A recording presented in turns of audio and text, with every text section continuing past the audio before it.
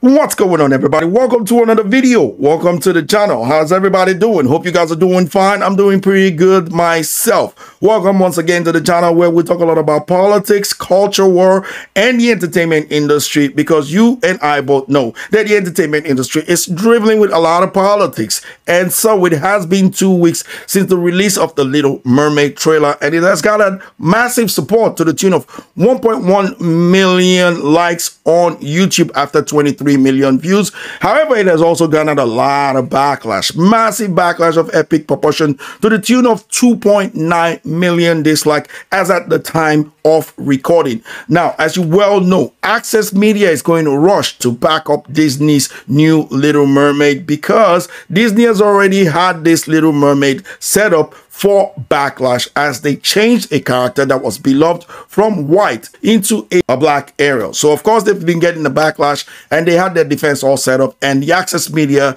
has jumped into it and started defending them, calling fans all sorts of names and all sorts of stuff, calling fans racist. And so you get articles like this.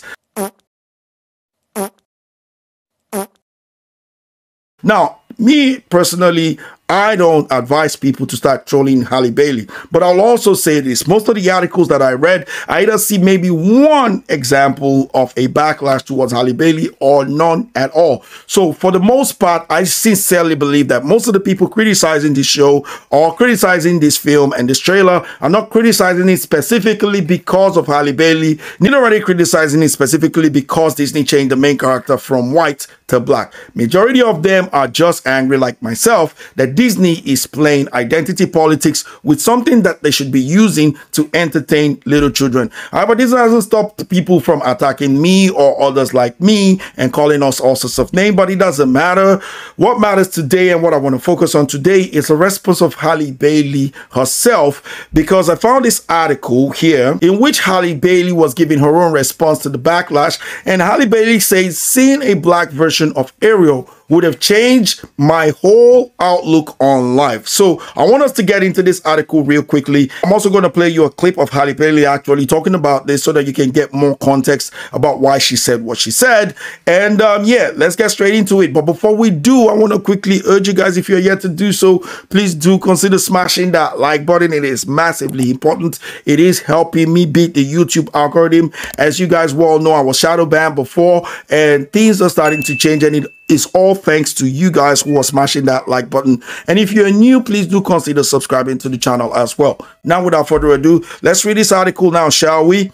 Halle Bailey knows the word of her role in the upcoming Little Mermaid adaptation. During a Q&A session posted on her YouTube account, the singer touched on the impact of her upcoming role as Ariel in Disney's live-action remake of the 1989 animated classic. So let's skip a little bit of what they had to say about, you know, all the rigorous activities that she went through and get to the juicy part. So still, in the weeks following the release of the Little Mermaid trailer, Bailey and the creators of the film received a wave of backlash in regards to her race on social media. The titular character in the original animated film was a white mermaid with red hair. Bailey is black, a factor that has proved exciting and invigorating for the young audience of Disney's animated film. Now, I'm pretty sure that the young audience that they're talking about are this particular clip that has been circulating around Reddit, TikTok, and most of the Access Media outlets have been posting this. So let's take a little bit of a look at it, because I had a few things to say about this myself.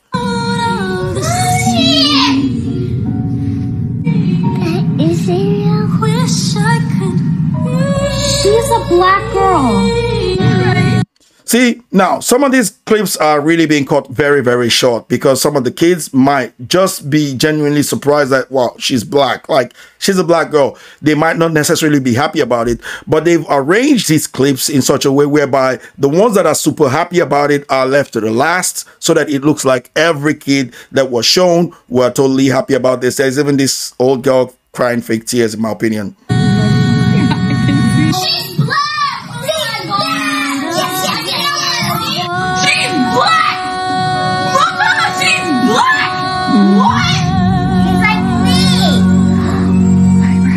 So like I said, great editing. They left the children that really felt excited that she's black to the end, but the other children that were just like genuinely surprised like Ariel is, nope, they didn't show that. Now, there's another clip that you would never see Access Media ever post, because they don't want you to see a clip like this, but I'm sure some of you might have stumbled over this clip. It's this little black girl speaking the truth.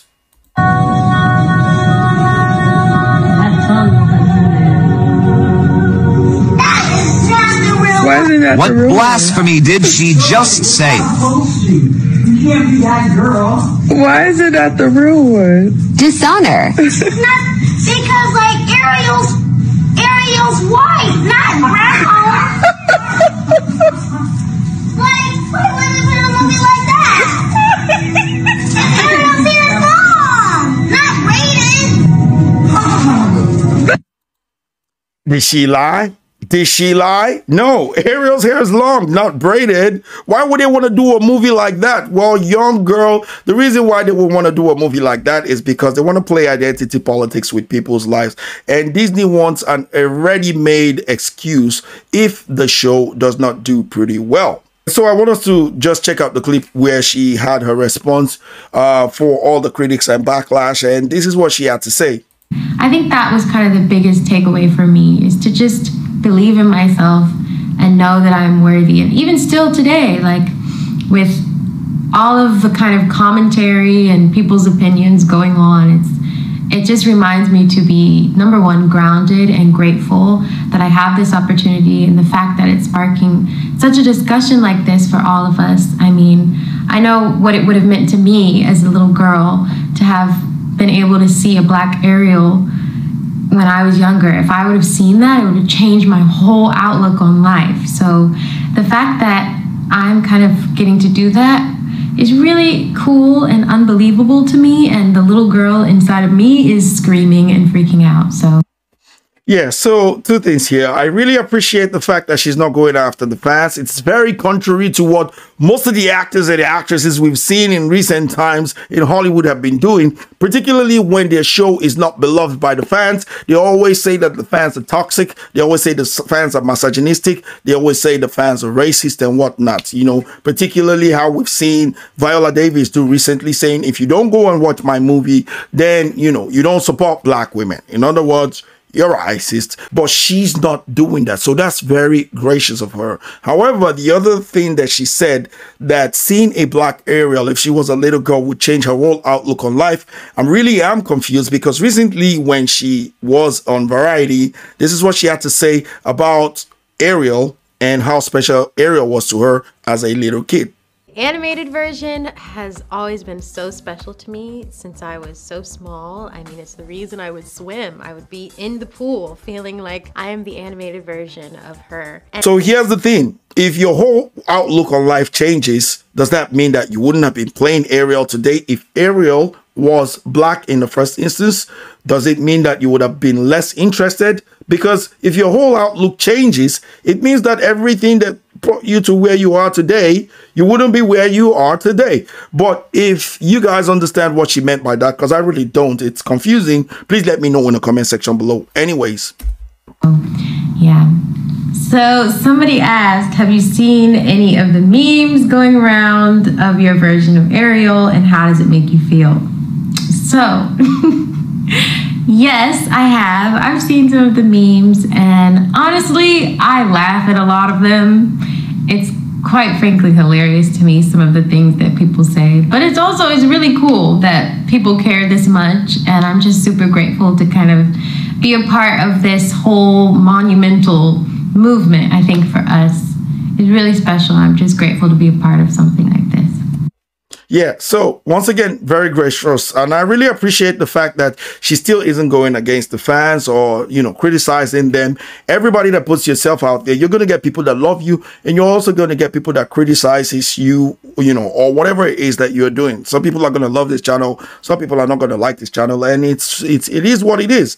Even me that don't get too many views, I told you guys before, I get a lot of criticisms. I get a lot of abuse as well. So it's one of those things when you put your opinions out there. there. So I really respect her, and you know, she gives me that kind of Henry Cavill vibes, because Henry Cavill always backs the fans, regardless of, you know, what the fans think about the movie he's on, the role he played, or the CGI, whatever criticisms they have. He always backs the fans, and that's why fans love him so much. And I think that this girl, after this, if she goes on to become bigger, she's going to be beloved if she actually carries this attitude, you know. However, when it comes to Disney, Disney's pandering to one race on its own. And when you check out those videos that have been floating around, I have not seen one video showing a Native American, an Asian, an Arab, a Polynesian, an Aboriginal, or a, what do you call it, original Australian.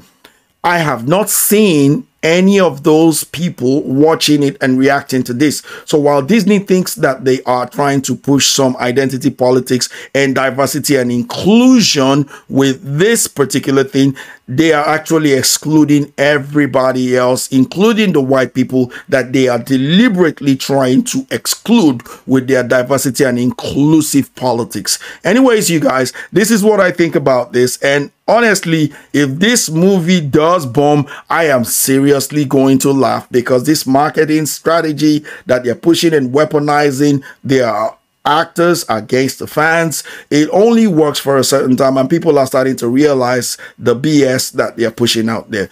Anyways, you guys, these are my thoughts regarding this. Let me know what you think about this in the comment section below. I want to thank you guys for watching this video. Hope you guys enjoyed this one. If you did, please feel free to like, share, comment, subscribe, click that bell for notification, and I'll catch you guys on the next one. Till the next time, I'll see you guys. Take care, peace, and Siles out of here. Bye bye.